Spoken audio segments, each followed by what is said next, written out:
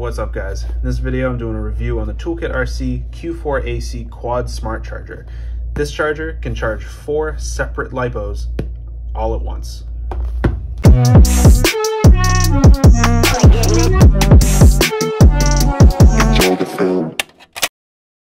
So let's do a quick unboxing. Inside you get the charger,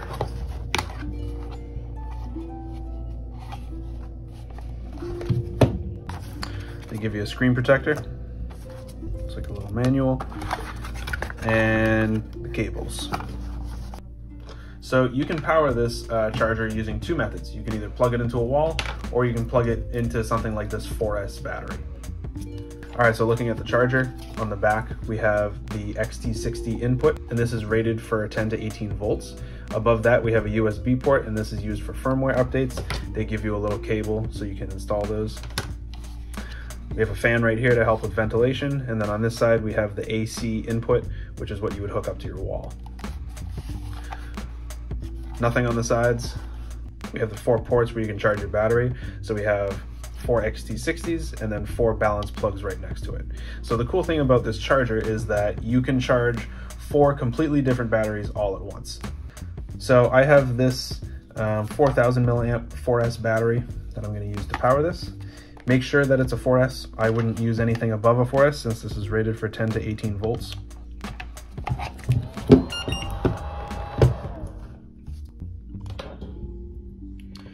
On the top of the screen, you can see the overall battery voltage.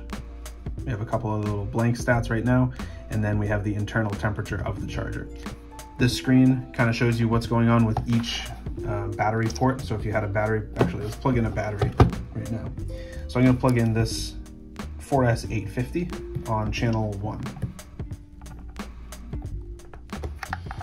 And right when I plug it in, you can see all the different stats. So we have 15.57, that's the overall voltage of the battery. And then we have each cell's individual voltage. So this is where you can see if one of these was significantly higher than the other ones, like 3.9 and 3.89, I'm not gonna worry about.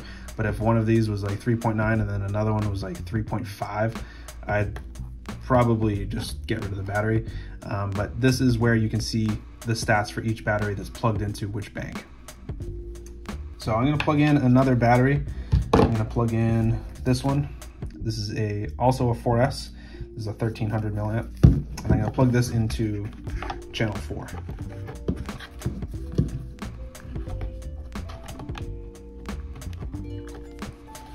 Same thing, you can see the overall voltage and then each individual cell's voltage here. So to start charging one, I'm gonna charge channel 1 first. To select it on the scroll wheel, you just click, and this is where you can change all the settings for that battery. So you can select the type of battery. This is a LiPo, so I'm gonna keep it on LiPo, but you can also charge LiHV, LiFe, lithium ion, LTO, nickel. You have quite a few different options. Oh boy, my scroll wheel doesn't work. LiPo 4S, you can choose 1S, 2S, 3S, or 4S. Keep it on 4. I'm going to charge this, so I'm going to keep it on charge, but you can discharge or storage charge. Don't worry that there's no balance charge option. Since there's a balance plug plugged in, it's going to naturally just balance charge it. End voltage, obviously you would know if you had one that was capable of 4.25, it would say so on the battery. These ones are 4.2, so I'm going to keep it at 4.2. And charge current 0.8, that's what I would use to charge this battery. So that looks good. And if I had another battery just like this, I could actually select 2 if I had it plugged into channel 2, and it would charge that battery at the exact same rate as this one. So I wouldn't have to go through and change all these settings if I was charging another battery just like this. I could just select 2 and it's charging that one. Since I'm not gonna select that, and you can tell when it's selected, it's kind of highlighted orange. The other ones are all black. So then I'll hit start, it'll confirm, and okay. So now if I want to start charging the battery on channel 4, go up here, and you scroll that way, select it, and just do the same thing.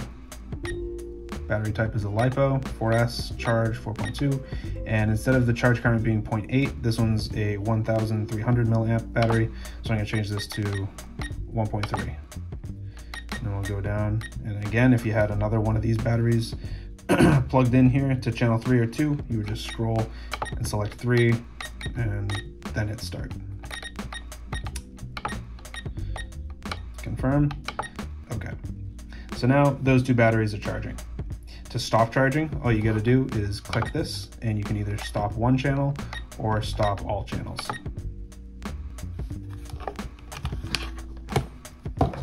To get into the setup menu, all you got to do is click and hold, and then it'll bring you to the setup menu.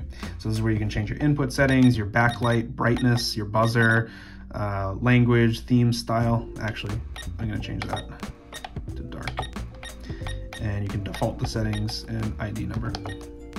So yeah, I think that's pretty much going to do it for this charger. I think this is another quality toolkit charger. I don't see this scroll wheel as a reflection of Toolkit RC. I think they make awesome products. Their M9 charger right here, I have a whole other video on this and I'll leave it in the description, but this is my go-to portable charger, and the main reason it's been my go-to is because I can also charge my phone or other USB devices through here. It supports up to 6S LiPo output, and it has an input voltage of 7 to 35 volts. So I can use a 6S battery to power this.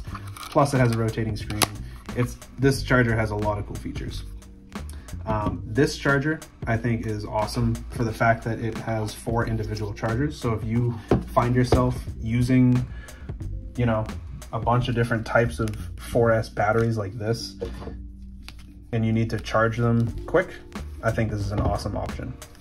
I think for me though, I'm probably not going to use the XT60 power. I'll probably just keep this over on my desk with the power cord plugged in, and I'll just use this as a standard charger for all my 4S batteries.